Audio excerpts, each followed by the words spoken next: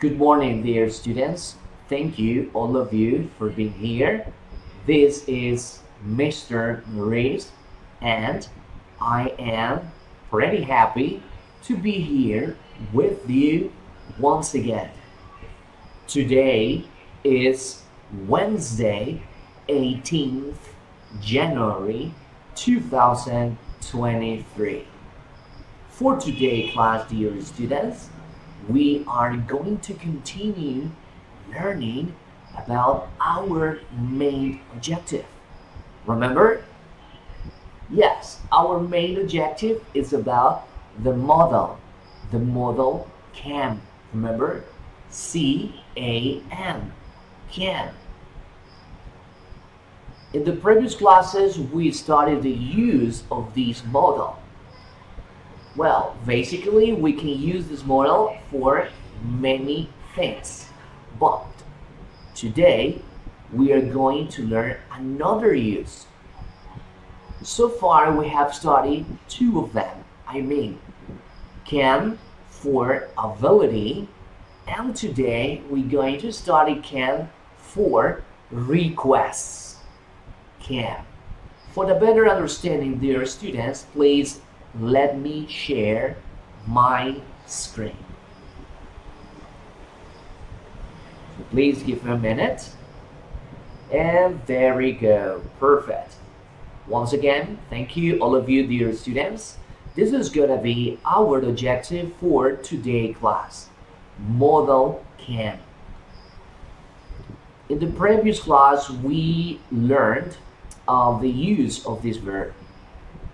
We focused on about in these words over here and the word ability.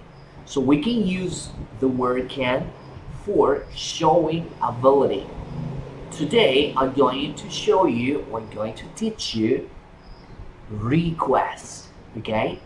Can for ability and also for request. Very good. Oh, by the way, this is me. Model can, ability. Can, sabemos que significa en nuestro idioma poder, puedo, puedes, podemos, ellos pueden, mi mamá, mi papá puede.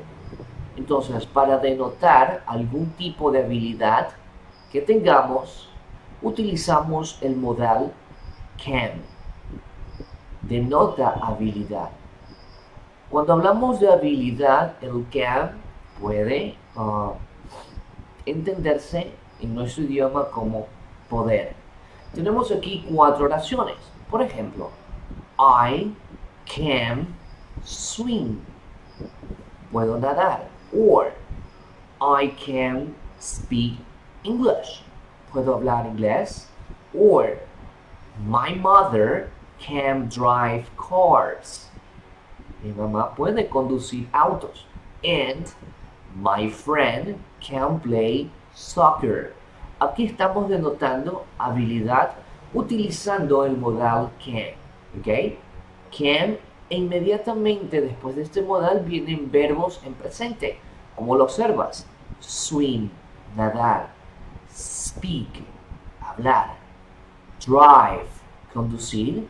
And play, jugar. Vamos a ver más oraciones referente a cómo utilizar can for ability. Recuerda, can, habilidad. La misma que teníamos acá. Iniciamos con la segunda. She can speak French fluently. Quiere decir que tiene la habilidad de hablar francés fluidamente. En la siguiente oración, they can play the piano beautifully. Tiene la habilidad de tocar el piano hermosamente. Or, we can fix the car ourselves. Podemos arreglar el auto nosotros mismos. Tienen esa habilidad. Otra habilidad, he can lift weight up 200 pounds. Él puede levantar pesos de hasta 200 libras. Es una habilidad. Or, I can understand sign language. puede entender lenguajes de señas. Es una habilidad. Y por último, she can cook delicious meals.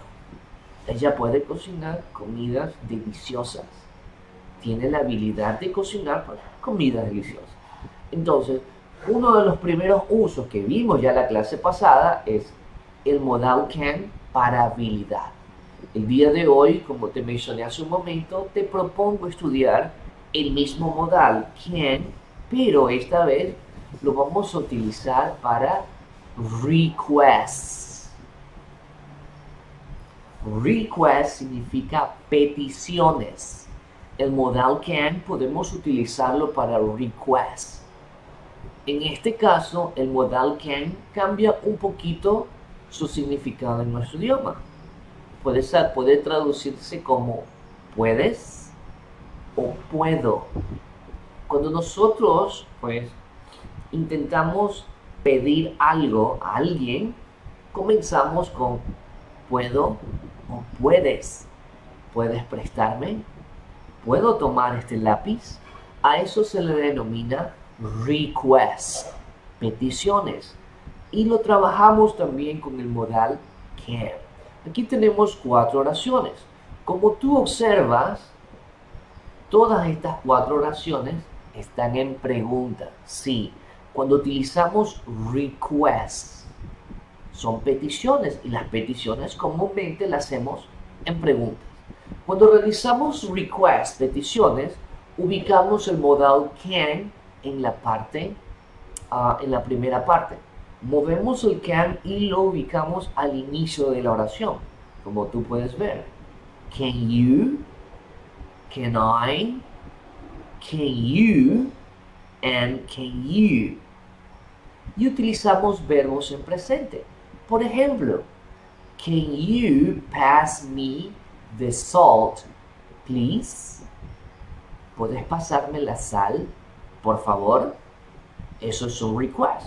Estás pidiendo a alguien que haga algo por ti. Request. And then number 2. Can I borrow your pen for a moment? Aquí estás haciendo un request. ¿Puedo prestar tu lápiz o tu bolígrafo, por un momento? And then number 3. Can you help me with this math problem? ¿Puedes ayudarme con este problema de matemáticas? Es un request. Estás pidiendo peticiones. Es una ayuda. Por último, can you please turn down the music? ¿Podrías, por favor, bajar el volumen a la música? Seguimos. Y esta es la última parte. Recuerda, can, el modal can, lo podemos utilizar para request también. Peticiones. Number 1. Can I have a glass of water? ¿Puedes darme agua? ¿O puedes darme un vaso de agua? Number 2. Can you show me how to use this software? ¿Puedes mostrarme cómo utilizar este programa? Number 3. Can you give me a hand with these boxes? ¿Puedes darme una mano con estas cajas? And then number 4. Can we speak later? I'm in a hurry now. ¿Podemos hablar más tarde? Tengo prisa ahora. Request. Okay? Thank you. That's good. Okay, dear students. Remember, can lo podemos utilizar, o lo hemos aprendido hasta ahora, para denotar number 1, ability, and then number 2, request. La actividad que me vas a realizar el día de hoy se va a basar en el modal can, pero enfocado a habilidades. Can for abilities, ¿ok? ¿Qué vas a hacer? Te lo muestro. Give me a minute, please. Perfect. Ok.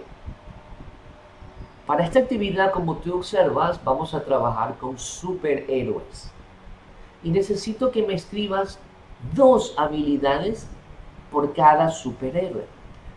¿A qué me refiero? Que vas a escribir aquí Spider-Man. Spider-Man puede, y me completa, ¿qué puede hacer Spider-Man? Puede volar. Spider-Man can fly.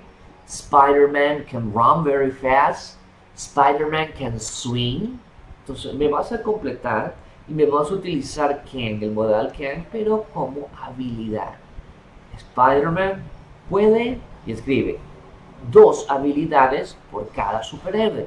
Lo mismo vas a hacer con Batman, Iron Man, and Superman. Okay? And the Superman. Superman, Iron Man, Batman, and Spider-Man. Okay? Quite easy to understand. Remember, if you have any question, doubt, complaint, no problem. I will be here. Send a private message if you need any help from me. Thank you very much, dear students, and I'll see you the next week. Goodbye.